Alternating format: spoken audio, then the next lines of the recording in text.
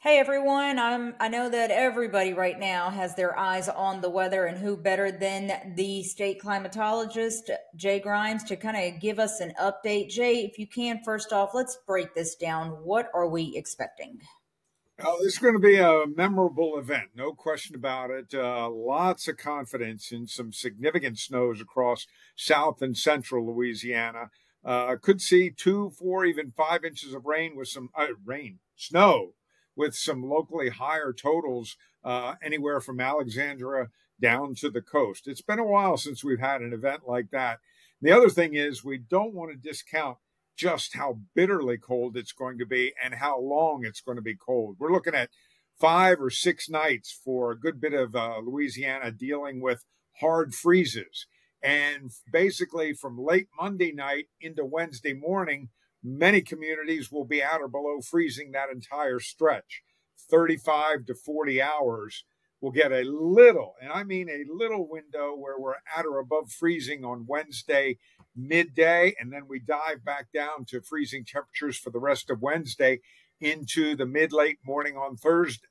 So between Monday night late and Thursday noon, a lot of the state is going to be looking at 45, 50, maybe even 60 hours of freezing temperatures. That has a big impact even before we start talking about snow. So, I guess since you're talking about that, let's start there. A lot of places have already shut down for Tuesday. Do you expect these closures to go well past Tuesday? You know, I at this point remember that our forecast skill for snow is pretty iffy, but we've had a lot of confidence in the fact that these models that we use have all been consistently pushing these numbers 2, 4, 5 inches of snow. We get in that higher end 3, 4 to 5 inches of snow on Tuesday, then I would say folks need to be thinking that Wednesday will be a near shutdown day as well. Temperatures on Tuesday staying below freezing, so whatever falls is going to fall as snow and it's going to stick immediately. The ground's already going to be frozen by the time we start getting that snow. So it's not going to be one of those events where we get the flakes, but it hits the ground and it turns into liquid. And of course, freezing rain would be a terrible thing. Actually, freezing rain sometimes is even more serious, but in this case, it's almost all going to be snow, except for maybe a thin veneer down in the coastal parishes where they'll be dealing with a snow sleet mix. Talk to us about the single digits, or should we be expecting single digits when it comes to the wind chill?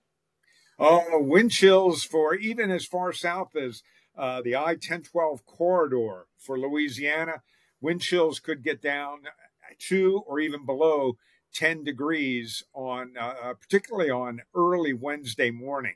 So we're talking about a string of hours below freezing, and then these really frightening wind chills, numbers we very rarely see down here. And so this is really going to be an issue for keeping even people that have just marginal heating in their homes. They're going to really struggle with that. And of course, the state is stepping up. A lot of the state and parishes are opening warming centers with the concern that a lot of homes just aren't built to handle this. So, Jay, let's go back real quick. I'm obviously you're very aware of this. I'm sure that Valentine's of 1895, that was the record year for Louisiana. Are we going to come close to that one? And we're having, what was it back then? 12, 13 inches of snow? Well, it depends on where you go. Believe it or not, if you know where rain is on the west side of Lafayette, how about 24 inches? Wow. Widespread 10 to 20 inch rain snow totals in the southwestern part of the state. No, we're not going to see that. And Okay. thankfully not, because that would shut us down for a week. But let's face it, even 3, 4, 5 inches of snow is going to be problematic. We just aren't equipped to handle it. DOTD and LSP are going to do a great job trying to keep those roads open. But I think, with the temperatures being what they are, I think they're going to have their hands full, especially from Tuesday into Wednesday morning. Now, a little bit of good news on Wednesday is we'll get some sunshine. And so that may help dry up the lingering moisture on some roads. But I think especially in rural areas and even in suburban areas, it's going to be a mess. And even what starts to melt on Wednesday will refreeze as we get into Wednesday night into Thursday morning. So I'm even hinting at a possibility that even Thursday morning's commute could be a little bit dicey for parts of the state. Okay. So really at the end of the day, it's going to be crucial for everybody to be keeping eyes on the media and just reports coming out from all officials because it sounds like a very fluid situation.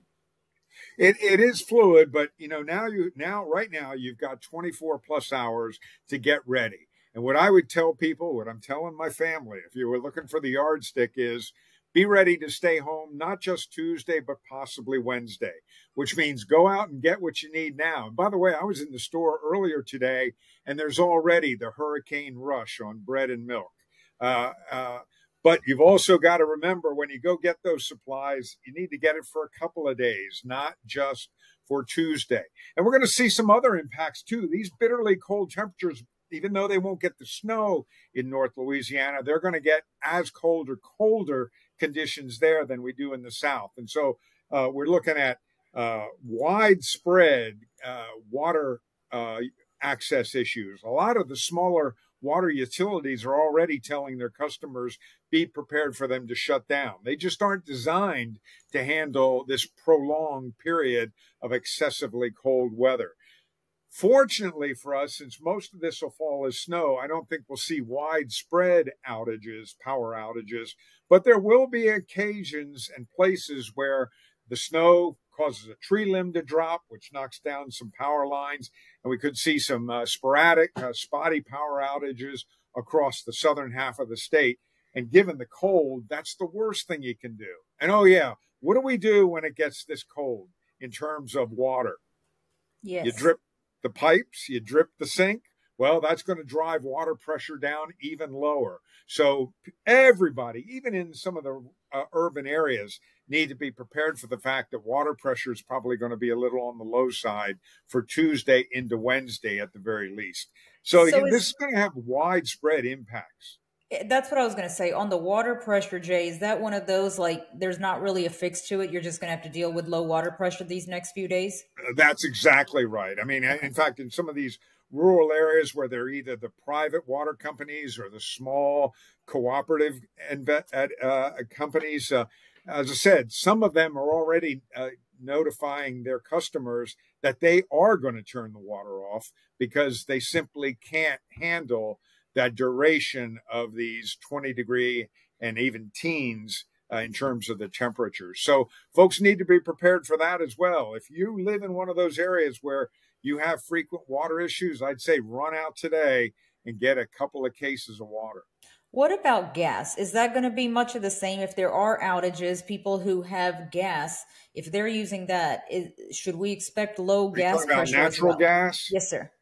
Yeah, in some instances, that could be a little bit of a problem, especially because it's more of a pressure issue there, especially again in the back suburban and rural areas, because those people that use natural gas for heating, well, everybody's going to have their furnaces cranked up to max. So the pull is going to be at the sort of the high end of what some of those services can really deliver. So that's going to be an issue too, I think, at least in some communities in the state. Jay, talk to me about the science of why we're going to see this snow in Louisiana. I mean, it's usually a treat for us, but this one's going to be rare. And this one is a textbook setup. We already are beginning to get that first taste of the Arctic air today. I mean, yesterday we were in the mid and upper 70s. Today we've got communities struggling to get into the 40s. Tuesday, we're not going to get above freezing. I mean, it's just heading downhill. And what's happening is think of it as molasses poured over the globe.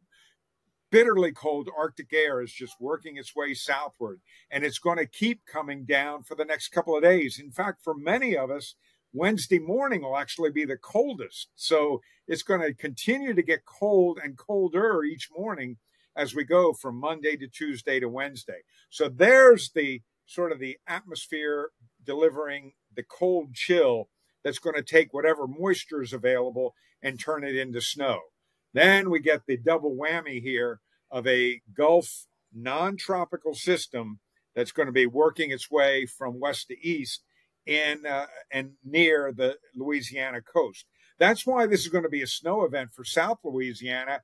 And up along the I-20, they'll be lucky. Well, lucky. They probably won't see much, if any, snow at all. For the northern parishes, this is purely a monster freeze event. It's really, if you think about it, from Alex south that the snow is going to be an issue. And what's happening?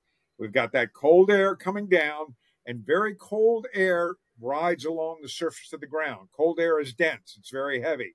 And so what's going to happen is that Gulf moisture with that Gulf system is going to ride over top of that layer of very cold air. That cold air is just going to crystallize it all, and then it falls as snow. So that's one of the things we know here, is that essentially all of it is going to fall as snow. That's kind of unusual for Louisiana too. We typically either start off with rain or end with rain. Not in this instance. It's going to be cold enough that it is all snow, except again, maybe along the coastal margin. And the other thing is that once it starts to snow, the temperatures, surface temperatures, are going to be cold enough that just about every bit of it sticks. It's not going to be one of those things where you see the snow falling and then it melts on contact. Not this time. It is going to be basically all snow and all accumulation. Wow. Jay, do you mind going through? So we've pulled some of our own records, that the all-time snow records. It looks like obviously 1895 was the record. But then after that, we even have what, 1914, 1940, There, 2017, and 1988. yeah, and the other thing we got to remember is that if you're talking about the record at Metro Airport, especially, that record has been compromised a little bit in the last 20 years or so. Since the Weather Service, the operational part of the Weather Service, the manned office there, went away, and the weather recording at Metro Airport, in particular Metro Airport and Lafayette Airport for that matter, because it's automated station. Well, that station is not designed to measure snow. So we've had some events where we have no record from Metro Airport, but if you go to some neighboring sites in the metro area, you see some reasonable snows. A good example is, and I'm drawing a blank right now, but it was several years ago where we've got nothing from the airport but 4 inches of snow at Brownsfield, which is, what, a mile from the airport. So that you got to be careful when you look at that particular record, because it doesn't always give us what we need to know in terms of what really fell in the area. Okay. And with snow, especially in South Louisiana, it can be very pocket driven. I mean, you can get 2, 3, 4 inches in one spot, and 20 miles away, it's barely a dusting. Well, Jay, I guess my last question to you is going to be, in Jay Grymes' opinion, which I think you know this, everyone highly respects that opinion. Give us the best and worst case scenarios. Best case scenario. Oh, okay. Best case scenario is 2 inches of snow, and we get above freezing for 6 hours on Wednesday with all that sunshine helping to melt the roads. The best case scenario is not going to happen. Let me say that. Now let's go to the worst case scenario. Now, the worst case scenario, and even the Weather Service is popping this up, is pockets of 10 to 12 inches of snow. I don't think that's going to happen either. But can you imagine what would happen if 10 inches of snow fell on the capital city with temperatures never getting above freezing? That would shut us down deep into Thursday. Yes. So I think I'm fairly comfortable with these numbers, 2 to 5, with a swath of that heavier snow probably being on the west side of the Atchafalaya Basin. So Baton Rouge still could see 3 to 4 to maybe 5 inches of snow, but I see a pretty good dousing of even more snow, basically from just east of Lafayette over towards, say, Jennings, in that area there. And oh yeah, by the way, that belt of heaviest snow is going to probably fall right on top of the I-10. And that's why I think that LSP and DOTD are going to have their hands full just trying to keep the interstate open, much less state and U.S. highways. So this is going to be, that's why I'm telling everybody, if you live south of Alexandria, be ready to not only miss out on action on Tuesday, in other words, stay home on Tuesday, but also be ready to stay home on Wednesday too. Maybe we won't have to, and maybe we'll get a situation where the roads clean up or clear up a little faster than I'm anticipating. But I would say be prepared for being effectively housebound for 2 days. And oh, yeah, please limit your sightseeing. That just adds to the mess. You got it. Anything else that you want to add that I have not asked? No, I think we got it covered there. Are your sleeves rolled up?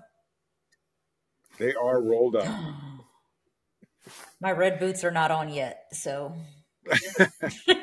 Well, get them Jay, on because just the cold alone. Here's the thing: even if it didn't snow so much as a dusting, the cold alone is going to get everybody's attention. Not just how cold it gets, but how long it lasts. Not a record by any stretch, but I think for South Louisiana, this is going to probably fall within the uh, top 5 or top 6 freeze events in terms of combination, how cold, and duration.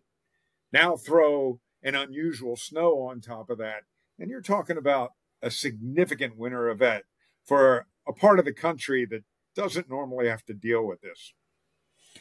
Daniel, is there anything else that we want to ask? I think that we've got our executive producer on the line as well, so just want to make sure we're not forgetting anything. Jay, as always, we thank you so much for your time and keep us updated. And to our viewers, of course, we're going to continue to keep you updated on all platforms of Unfiltered. If you don't already have our app, make sure you download that and follow us on all platforms. Thank you guys for joining us. Thank you, Thanks, Jay. Kiran. Let Thank me you, hit Daniel. stop real quick. So